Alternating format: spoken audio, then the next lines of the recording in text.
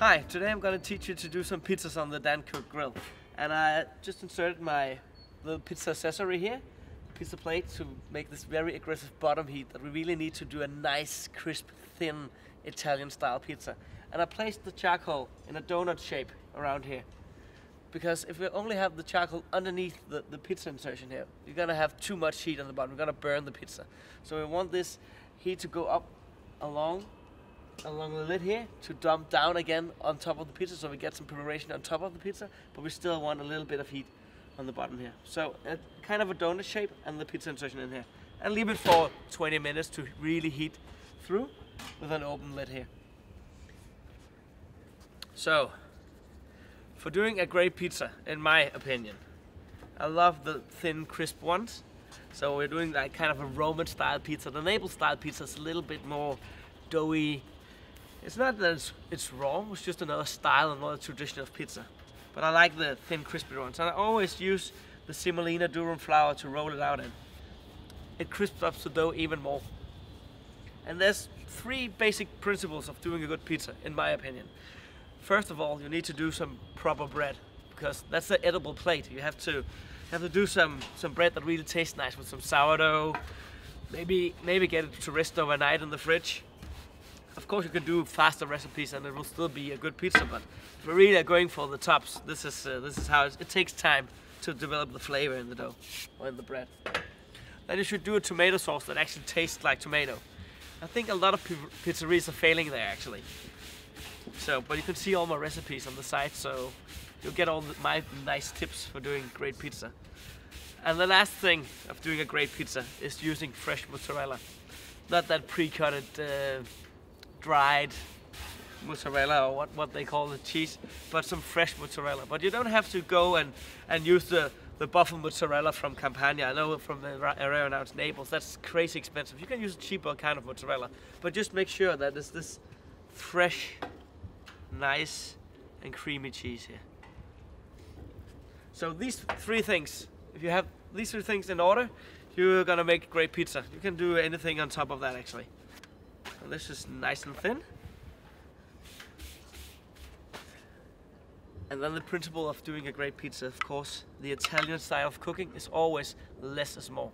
So just try not to dump too many toppings and try not to do the amount of topping that big. Try to get it all beside itself and not on top of each other. So everything is cooked through and the flavors go together greatly and nicely. Let's see here. So first the tomato sauce, I'm gonna do a little bit of mozzarella. For a normal sized mozzarella is around 125 grams I think. And I'm using half a mozzarella for this pizza. And this is approximately 30 centimeters in diameter. And look at this. It's already now, see this white and red colors. It's just beautiful. I love doing this pizza. I'm going to do it with a little bit of spicy salami. This is ventricina. It's from the southern part of Italy. But you can use chorizo from Spain as well. It has kind of the same sausage. It's a chili paprika sausage. And let's do some creamy spinach as well. This is actually my favorite pizza when I have a hangover. It has everything. It has the chilies, it has the creamy spinach to get my system going again. And to really push it up there where we really got some huge flavor in it, I'm gonna do a little bit of gorgonzola. If you're not that much into like this moldy blue cheese, you can use some parmesan instead. Oh, we got a goose going on. That's just a flyby. No, you can use, instead of the gorgonzola, I know that divides a little bit. Some love gorgonzola, I love it very much, the umami, the big flavor of it. But a lot of people, it's too strong. So you can use some parmesan instead, it will bring the pizza nice anyway. So, and just a drizzle, just a light drizzle of some nice olive oil. And we are ready to go in.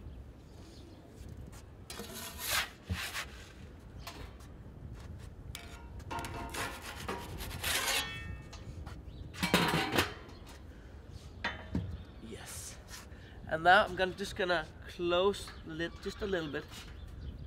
just let a little bit of air get in, but not too much, because we still want to have the room temperature very high. If we can get it around 280 to 300 degrees, that's perfect.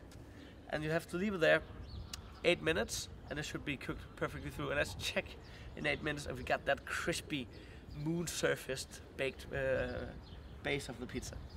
So it should be done now. It's been around 8 minutes. Just gonna check it. So I'm just gonna check without letting too much heat out that the bottom is cooked properly.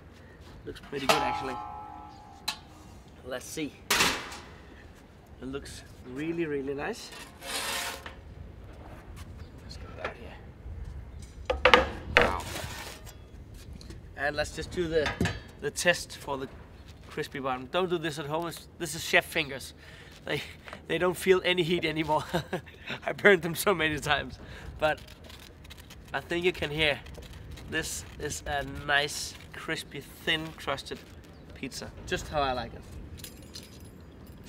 So, if you have a hangover, or if you're just gonna do some great pizzas with your kids and your family, this is a very, very good product to do, like to really get this Italian vibe of it without too much hassle actually. Oh, just look at this. I can't wait. This is how I like it. Spicy, creamy, and crispy. Cheers.